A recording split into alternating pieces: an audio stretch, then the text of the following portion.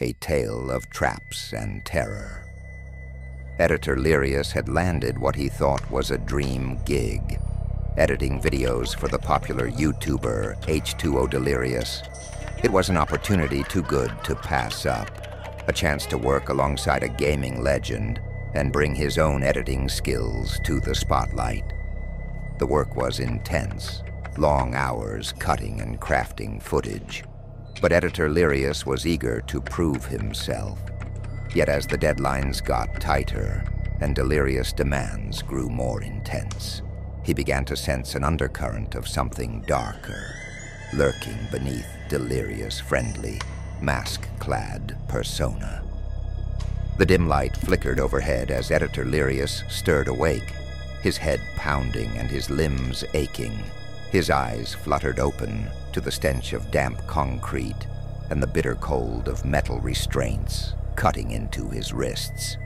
He tried to move, but the chains bolted to the wall held him firmly in place.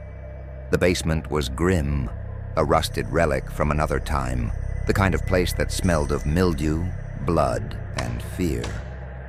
From the far corner of the room, he could hear the faint drip of water echoing against stone walls. Slowly, his groggy mind began to piece together what had happened.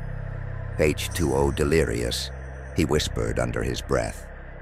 He had been working tirelessly, editing hours upon hours of footage for Delirious' latest video. One night, as he was finishing up, something heavy had hit him from behind. Then, darkness. But now he was awake, chained, trapped. And worst of all, the man he had considered a friend and boss had done this to him. The faint creak of a door from upstairs caught his attention, and the heavy thud of boots descending the stairs made his blood run cold. The figure that appeared was unmistakable, H2O Delirious, wearing his signature mask, his face hidden behind that familiar grin.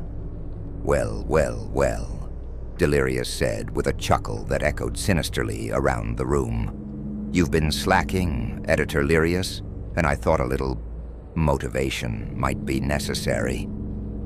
Editor Delirious tried to speak, to plead, but the words caught in his throat. Delirious wasn't here to listen. He was here to watch.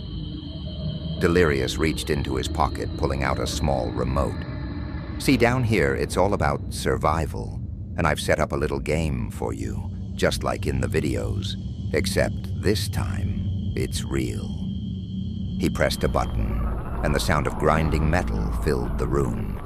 The floor beneath Editor Delirious shifted, revealing a trapdoor beneath his feet. The chains around his wrists loosened just enough for him to stand, but not escape. He hesitated for a moment, glancing down into the gaping hole.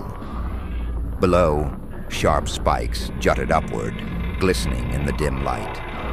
"You have two choices," Delirious said, his voice cold.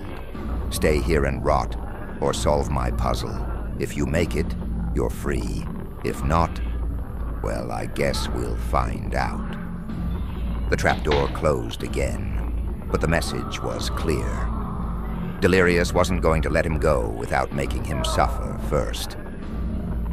Across the room, a monitor flickered to life.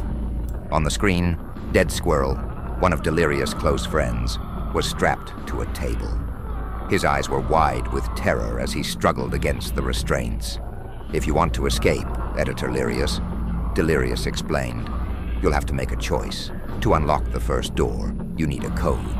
The code is inside Dead Squirrel, but the only way to get it is to take it." Editor Delirious' heart raced. "You can't be serious." "Oh, I am," Delirious said, his tone light but menacing. "Dead Squirrel's life or yours. You decide." The monitor flickered off, and the room fell silent. Editor Delirious knew what he had to do. The chains released, and he stumbled toward a door on the other side of the room. It creaked open, revealing Dead Squirrel lying motionless on the table, his breathing shallow. A small surgical blade rested on a tray beside him. "I'm sorry," Editor Delirious whispered, gripping the blade with trembling hands. Dead Squirrel's eyes widened in fear, but Editor Delirious couldn't hesitate. He needed to survive. With a quick motion, he cut into Dead Squirrel's side, searching for the code Delirious had hidden. The pain in his chest, both physical and emotional, was unbearable. But he found it, a small piece of paper sewn into Dead Squirrel's flesh. Dead Squirrel's labored breathing slowed, and then stopped. Editor Delirious backed away, guilt gnawing at him. But there was no time for regret. He punched the code into the keypad next to the door, and it swung open with a low hiss. But freedom wasn't waiting on the other side. Instead, the next room was darker, filled with the hum of machinery and a large cage in the center. Inside the cage, Kyle, another YouTuber, was trapped, his arms and legs bound to the corners. Above him, a series of saw blades dangled ominously. "Here's the next challenge," Delirious' voice echoed over a speaker. "There are 2 levers. Pull one, and you free Kyle. But the blades come down on you. Pull the other, and the blades stop.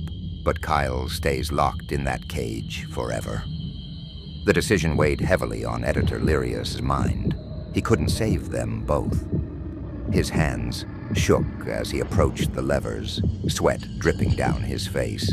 He knew Kyle was counting on him, but Editor Delirious' survival instinct kicked in. He pulled the lever to save himself. The cage door slammed shut as the blades retracted. Kyle screamed, banging against the bars, but Editor Delirious turned away, unable to face him. "Good choice," Delirious said, "but don't worry, you're not done yet." The next door opened, and Editor Delirious found himself in a narrow corridor. At the far end was a stairway that led to the outside. Freedom. But between him and that stairway was a gauntlet of traps, swinging axes, flamethrowers, and spiked pits. Editor Delirious took a deep breath, steeling himself for what lay ahead. He sprinted forward, ducking under the axes as they swung dangerously close. The flames licked at his skin, burning his arm, but he pushed through the pain. Finally, with a leap, he cleared the last pit and stumbled toward the stairs. His heart raced as he climbed the steps, feeling the cool night air on his face for the first time. He had done it. He had survived. But as he reached the top, a shadowy figure blocked his path. "Going somewhere?" a familiar voice asked. Editor Delirious froze.